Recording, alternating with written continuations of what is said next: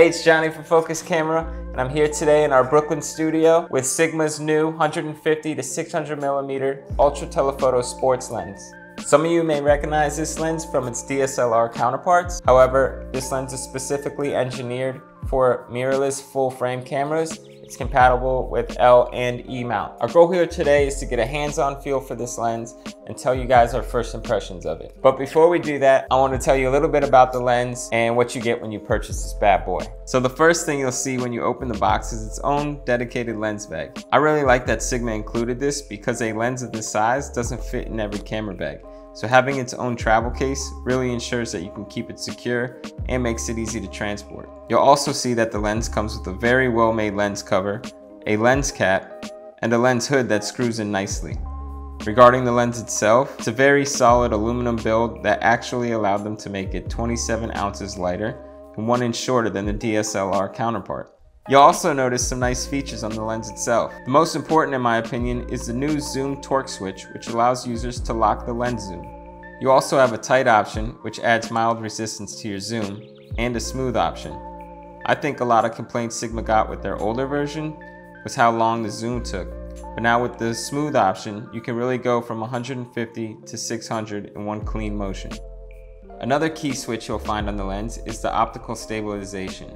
You can have it in the off position or position 1, which is the general stabilization, or switch it to 2, which is for panning. There's a custom switch which you can have in the off position, C1 or C2. And of course, your classic autofocus and manual focus switch. So before even taking this lens out, I'm already liking what I'm seeing. But enough talk, let's get some hands-on experience and go to the park.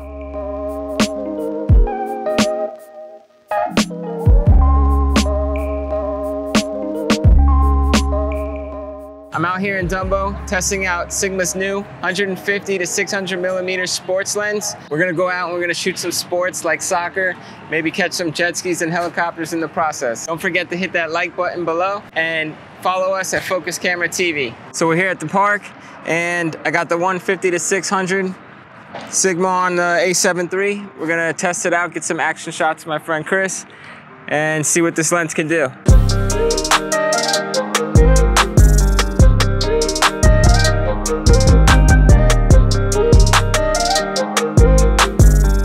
Recording into the monitor so you guys will be able to see exactly what I'm seeing. Let's see if we can get him to punt the ball up and get some more fast moving shots.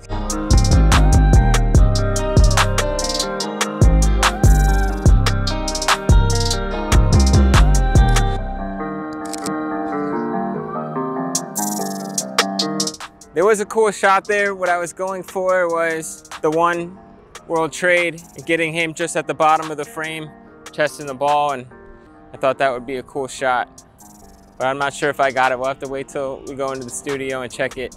It's really hard when you're focused, when you got a, 600. I mean, look how long that lens is.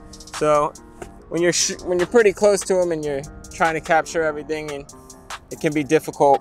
The slightest movement, he's out of frame again. So, that's something to get used to when shooting with these long lenses.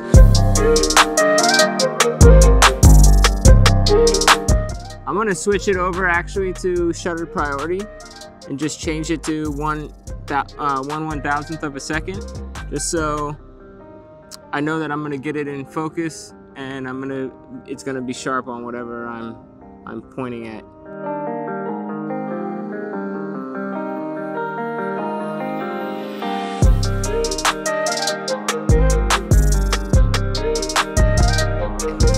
B.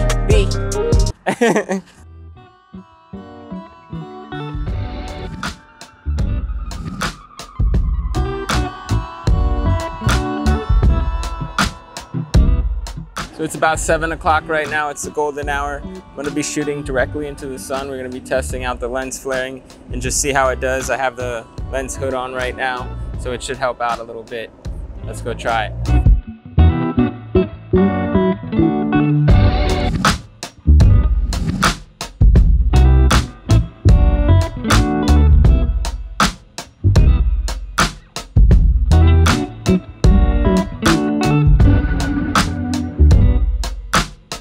Yeah, I'm just getting some silhouettes basically of these locks. I think they're pretty cool. We're at f11 and still getting a lot of great bokeh. After a long day of shooting here in Brooklyn, we're gonna go back to the studio and check out what we got. I think we got a lot of good footage and shots. Here's a few images of Chris shooting the ball and Alex making the save. What you can really notice here is how important it is to have your shutter speed high rate when shooting action. If you look in the back, a close-up of maybe the net or where it says field 2, you can see everything's really sharp. As you move over to Alex, who's making the save, you can see he's still pretty sharp. And as you move closer to where the ball's a little more blurry. That's because it wasn't fast enough. However, Chris was shooting the ball very hard. So this shot was taken at about half field, and you can really see the compression here too, as Chris is at the top of the goalie box and Alex is right on the goal line. It looks like Chris is almost in the goal. Being able to capture an image at 150 millimeters where you get a couple players in as well as the goal, and then being able to zoom in and get a close-up of a keeper saving or the player doing a move and just getting the ball with his feet. And there's some really cool shots you can get fully zoomed in and then quickly be able to just zoom out. That's why I like keeping it on the smooth when I'm actually shooting the action, and then just zooming out really quick, getting the full goal, and getting a scene like this. So this is another shot of jet skis we took. They were also very far away. We shot it at 600 millimeters, and you could really see the detail in the water. We shot this one a lot faster of a shutter speed at 1/800th of a second. And you can see it still was not fast enough to freeze the water 100%. I would suggest shooting over 1,000 minimum, maybe even a little closer to 1,500th of a second to really freeze that water in frame and get the most you can out of the details. Shooting into the sun, I usually notice a lot of the chromatic aberration in the lenses. This is a perfect example if you zoom in around the lock to see how well this lens performs. Also, shooting at 150 millimeters directly into the sun, you can look around and notice the improvement that this lens has, being able to minimize this chromatic aberration. And I thought it did a really good job. All right, guys, I had a lot of fun shooting with this lens. I was really impressed with the improved features of the lens. I'm also really happy with the improved image quality from 150 millimeters all the way up to 600 millimeters. It's such a wide range of focal distance to be able to maintain that sharpness throughout. I'm really impressed with that. The lens is $1,500. So it's a great lens for people starting off in sports photography, a hobbyist, or you're a parent and you want to shoot your children playing soccer or football. I'm really happy with Sigma and how they're embracing the movement towards mirrorless cameras, making their lenses lighter and smaller, especially when you're dealing with such a beast of a lens like this. I just want to give a special thanks to Sigma for allowing me to test out this lens. I had a great time, and thank you all for watching. Please remember to drop a like below and follow us at Focus Camera TV. Until next time, see you later. I'm out.